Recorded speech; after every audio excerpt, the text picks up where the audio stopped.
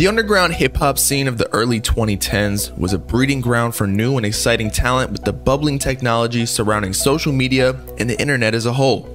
But few artists were as influential and controversial as Spaceghostpurrp, even though in the newer generations he has arguably been forgotten. His dark, brooding beats and menacing lyrics quickly established him as a leader of the so-called funk movement, a subgenre of southern hip-hop that blended classic 90s rap with modern trap elements. But Spaceghostpurrp's rise to fame was anything but smooth. He was an unpredictable figure, prone to feuds and rivalries with his peers, and his explosive personality often overshadowed his musical genius. His fallout with members of his own group, Raider Klan, and his bitter feud that turned physical at one point with A$AP Rocky and the A$AP Mob are only two of many. Today, we'll be taking a deep dive into the rise and fall of Spaceghostpurrp, exploring the highs and lows of his career and examining the factors that led to his ultimate demise. Starting with his early days of the Raider Klan, his overall influence in the music landscape, his tumultuous relationship with the A$AP Mob, and lastly, his many attempts at reclaiming his once profound name in the underground. Bountiful potential that ultimately crumbled due to his very own pride getting in the way. Born in the neighborhood of Carroll City in Miami, Florida in 1991 as Marquise Money Roll, Spaceghostpurrp first started rapping at the mere age of 5 years old and producing his own beats at 13. Once he realized his talent for music, he quickly graduated high school and began uploading music to his YouTube channel named Spaceghostpurrp MJ23. Keep in mind, this was long before SoundCloud really became popular. He would eventually emerge as a solo artist in 2010 with his debut mixtape, NASA the Mixtape, which showcased his distinctive style of murky, bass-heavy beats, eerie samples, and slow, drawn-out rhymes that drew comparisons to the likes of 3 6 Mafia, DJ Screw, and Bone Thugs-n-Harmony. But it was his formation of Raider Klan in 2008 that truly set him apart from his peers as the undistinguished leader of the group. Inspired by the Memphis-based horrorcore group 3 6 Mafia, as well as early 90s gangster rap of Wu-Tang Clan and Ghetto Boys, Spaceghostpurrp brought together a group of like-minded rappers, producers, and visual artists who shared his vision of a dark, occult-inspired sound that reflected the gritty reality of their surroundings. Famous Raider Klan members and associates include Denzel Curry, Rob Banks, Puya, Chris Travis, Young Simi, Xavier Wolf, and more. The Raider Klan quickly gained a cult following on social media, thanks in part to their distinctive logo and their organic approach to music creation and promotion. Over the next few years, the Raider Klan released a series of mixtapes and albums that cemented their reputation as one of the most exciting and innovative rap groups of the early 2010s. Albums like Tales from the Underground showcased a diverse range of talents, from the smooth, soulful hums of Amber London to the hypnotic, spacey instrumentals produced by Spaceghostpurrp himself. But it wasn't just their music that set the Raider Klan apart. It was their whole aesthetic, from their black and white vintage visual style to their fascination with occult symbolism and conspiracy theories. Their music videos, which often featured grainy, low-budget footage of the members rapping and smoking weed in abandoned buildings, further reinforced their underground credibility that repulsed the overproduced and large-budgeted marketing strategies of record labels. Raider Klan is credited for influencing some of the most popular rap collectives that still exist and thrive to this day. Upon Raider Klan and Spaceghostpurrp's popularity skyrocketing, he and other members would begin collaborating with other upcoming and already established talents, such as the likes of Wiz Khalifa, producing on one track for the Taylor Alderdice mixtape, Lil Tracy, Juicy J, and even Lil Uzi Vert on the track White from Purple Thoughts EP Volume 1. SGP also gained support from the West Coast group Odd Future, whereby they would play tracks from his project Blackland Radio 66.6 at their concerts. SGP revealed in an interview that at one point in time, he and the group were working on a project together, although it has yet to release a decade later. But the most infamous of collaborations SGP experienced throughout his career stemmed from his trip to New York City to meet up with A$AP Mob, where he produced for A$AP Rocky's early tracks Keep It G and Pretty Flacco. To say the least, Spaceghostpurrp racked up a quite solid network early on in his career with a bright future ahead of him. If he played his cards right, that is. Despite their success, the Raider Klan was plagued by internal conflicts and drama from the start. Spaceghostpurrp, who was seen as the de facto leader of the group, clashed with other members over creative control and personal issues. In 2013, he abruptly announced his departure from the group and began to focus on his solo career. The fallout from Spaceghostpurrp's departure was bitter, with accusations of theft, betrayal, and disrespect being thrown around on social media. Several members of the Raider Clan accused Spaceghostpurrp of stealing their beats and refusing to pay them for their contributions to his music. Spaceghostpurrp returned such accusations, claiming the other members stole his ideas and refused to give him credit for his role in the group's success as a whole. One of the most prominent artists from Raider Clan, Denzel Curry, had a rather public dispute with SGP, landing multiple diss tracks at each other, one of which is still a popular song to this day, synonymous with the SoundCloud era, titled Spaceghostpurrp, by which Denzel recruited other soon-to-be legendary Broward rappers XXXTentacion and Ski Master Slump God in 2016. The song followed Spaceghostpurrp's rant on Twitter early January, disrespecting one of the most prominent brains behind the ASAP mob, ASAP Yams. Hence why the alternate title of the diss track was RIP ASAP Yams, in order to defend his legacy. In a rather Tekashi 6ix9ine fashion, although this was long before his time, Spaceghostpurrp tweeted, "Where is Yams? Oh, I forgot. He's dead. My bad." Denzel Curry and SGP would continue to trade disses at each other, including Spaceghostpurrp's End of Stand 2 and Training Day The End of Denzel, whereas Denzel Curry unleashed Purposely, again alongside a young XXXTentacion, in which he calls out SGP to send an address to pull up to finally end the beef once and for all. The feud between Spaceghostpurrp and Denzel Curry ultimately fizzled out, but it left a lasting impact on both artists' careers. For Spaceghostpurrp, it was just another example of his tendency to get caught up in petty beefs and rivalries, which would ultimately contribute to his downfall. For Denzel Curry, it was a defining moment in his career and helped establish him as a rising solo star in the bubbling South Florida underground hip-hop scene with the likes of XXXTentacion and others. Another notable dispute with Raider Clan was Spaceghostpurrp's feud with fellow member and producer Ethelwolf, now known as Xavier Wolf. The feud between the two rappers ultimately led to Ethelwolf's departure from Raider Clan. Spaceghostpurrp continued to berate him and other Raider Clan members on social media, specifically claiming how much more talented and complex his music was. Eventually, Ethelwolf and other clan members such as Chris Travis replied unanimously that SGP developed mental issues, and in order to ensure their success long term, they had to go independent. Xavier Wolf went on to have a successful solo career with a distinctive style of lyrical rap. Spaceghostpurrp also had a falling out with fellow Raider Clan member Young Simi, after SGP accused Simi of trying to take the group in a more commercial direction, which would completely diminish the group's integrity in his eyes. The two rappers also brought their heated dispute to Twitter, exchanging diss tracks shortly after. Young Simi accused Spaceghostpurrp of being a fake leader who didn't support the other members of Raider Clan, while Spaceghostpurrp accused Young Simi of being disloyal and trying to start drama within the group. The feud led to Simi leaving the group as well, and the two have not reconciled since. Each of the Raider Clan members dropped out one by one, it seemed, all with their own specific reasons, although quite related. But regardless of who was right or wrong, it is pretty clear that Spaceghostpurrp had a tendency of bringing personal disputes to the public unnecessarily, which eventually contributed to the instability and agonizing downfall of Raider Clan as a whole. His volatile personality and inclination for drama created a toxic environment that ultimately led to the dissolution of the group. The controversy surrounding the Raider Clan's breakup settled down with time, but the impact of Spaceghostpurrp's departure was felt throughout the underground hip-hop scene. Without their charismatic leader, many of the individual artists of Raider Clan lost their momentum and creative edge during their respective solo careers, although their impact still does exist in the shadows of now popular figures.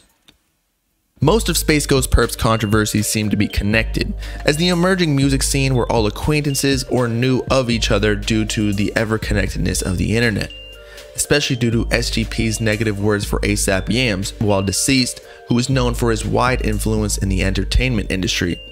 But he and ASAP weren't always enemies. In fact, in 2011, ASAP Yams, who acted as a pseudo A&R for then independent ASAP Mob Collective, discovered Spaceghostpurrp through Tumblr a more low-key social media platform before the days of Instagram and Twitter. Yams liked his most recent project, Blackland Radio 66.6, and invited him to New York City to meet the rest of the mob. While up north, SGP would begin producing for A$AP Rocky, including the aforementioned Keep It G on Rocky's breakout mixtape Live Love A$AP, and then later Pretty Flacco.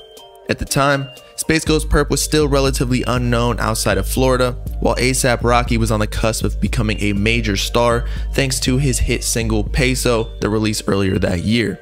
In fact, A$AP admitted that the two were close. Me and Top Beats is in this one room living together. Then Perp lived with us. Now it's 3 niggas in the one like bedroom thing, living with my moms. Yeah. That's just how he was, and everybody adopted this love for everybody on some, you know, on some real like brotherly shit. Yeah. According to a now deleted Facebook post by Spaceghostpurrp, he hid at Rocky's mom's house for 2 weeks to lay low from police after beating up someone who was disrespecting Rocky after a live show. Spaceghostpurrp and A$AP's relationship wouldn't last long after that though. For the Thanksgiving of 2011, SGP apparently went back home to visit family. Meanwhile, A$AP Rocky was in talks with record labels on funding other A$AP members for their own careers. Spaceghostpurrp denied the offer. It was frankly insulted by the low number, considering how much he believed he contributed to Rocky's success. Rocky's side of the story explains, like I was already blowing up, but once I think that was around the time when like the Perp niggas started talking crazy. He went back home and just switched up for no reason on some like on some for no reason shit, you know. And I'm gonna keep it a buck with you, bro. Like when he left, niggas, everybody from what we know, we was all on great terms. I'm talking about this nigga would out of nowhere just start crying for sometimes, and he was sad. And the truth is, I think he was homesick. You know, next thing I know, drama started. He started telling niggas I only tried to give him $50,000 and sign him, and I gave everybody an A$AP $500,000 to sign him. I'm like, nigga, I'm not no major label. I'm gonna give everybody $500,000. Like the same month, Spaceghostpurrp started an argument with A$AP 12V on Twitter, leading to Rocky dissing Raider Klan on a song called Yao Ming Remix soon after. Fortunately, other A$AP mob members defended Spaceghostpurrp and squashed the beef before it got out of hand. To reconcile the differences, Rocky dropped Pretty Flacco as a shout out to the trill wave genre and Spaceghostpurrp, and the two seemed to be on good terms again. The piece was only short-lived though, for in April 2012, A$AP Mob played an unreleased Spaceghostpurrp track at Coachella, leading to another argument with A$AP Yams.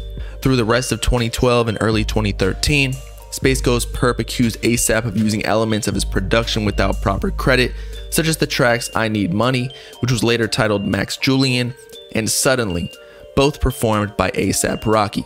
The relationship would forever be dismantled though when A$AP 12V assaulted Raider Klan member Stoops in New York City. Spaceghostpurrp soon took to Twitter. The beef extended throughout each of the collectives, especially after Purrp accused Rocky of stealing his lyrics on the newly released hit song Goldie, and eventually blew out of proportion in November of 2012 when Spaceghostpurrp and Raider Klan attacked the mob just outside of Miami while they were on tour. According to reports, more than 30 Klan members surrounded the parking lot where a fight broke out and several shots were fired. A$AP Rocky stayed in the safety of his tour bus, while A$AP Bari handled the situation outside. Photos of Spaceghostpurrp in handcuffs surfaced soon after. Rocky responded in a red carpet interview at the BET Awards when asked about the situation. I mean, if you really look at it, the proof is in the pudding. He's corny, you know what I'm saying? At the end of the day, stick to making beats. That's all I gotta say. Less than a year later, in March 2013, Spaceghostpurrp and affiliates once again attacked A$AP Mob in their home city of New York. The collectives apparently resolved their conflicts before the death of Yams in 2015, but A$AP Bari would prevent Purrp from reuniting with the mob after the multiple incidents. Justifiably, he was too much of a risk. But in retrospect of the whole ordeal, Spaceghostpurrp claimed to have played a key role in shaping the A$AP Mob's sound and style during their early years. In fact, in an interview with DJ Vlad, he claimed that he taught A$AP Rocky how to rap and produce beats, and that he even recorded some of the group's earliest material in his home studio. In an interview with Kerwin Frost, A$AP Rocky partially admits SGP's statements to be true, but grossly exaggerated. Spaceghostpurrp and Top Beats taught me how to produce in 2011. They taught me how to make beats, my nigga. Wow. That's the first niggas who taught me how to make beats. Damn. This is facts. I'll admit this on camera, bro.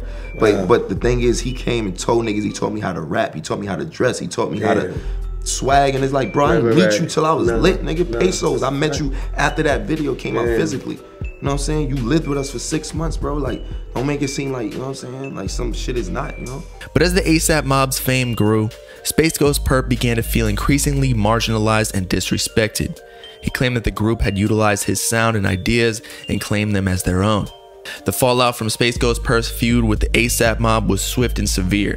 He was widely criticized for his behavior, with many accusing him of being jealous and bitter after their overwhelming success, while his career never seemed to catch such mainstream attention. Some even suggested that he was trying to capitalize on the ASAP Mob's success by stirring up controversy, therefore attaching his name to the group on their way up. Although, it seemed to have backfired, in that opposing one of the most popular and influential groups in contemporary hip-hop gained him a lot more enemies than allies, and in an industry based on connections and favors, only decreased his chances of making it big. As expected, Spaceghostpurrp's career suffered as a result of the feud. His music was largely ignored by mainstream media and radio, and his reputation among hip-hop fans was tarnished, almost certainly due to the countless online quarrels he started with previous music collaborators. Nobody wanted to work with him anymore or even support his movement, especially after the disputes with his own crew members. He continued to release solo music though, including an assortment of singles and mixtapes throughout the years, but he never regained the same level of attention and influence that he enjoyed during the heyday of the Raider Klan. Eventually, he took heed of Rocky's advice to stick to making beats in 2019, although he has sporadically released tracks with vocals over the years, but definitely not as frequently. In the late 2010s, Spaceghostpurrp laid low on social media, around the time he exclusively produced, tending to be a less public position. However, in 2020, he set his sights at Rocky once again on Twitter, claiming he cut off ASAP after lying about his sexuality. This is the main real reason why everybody hates Spaceghostpurrp for no reason and been bashing my name because I found out his biggest secret and he got mad because I cut him off for lying about his sexuality. I'm tired of holding my tongue.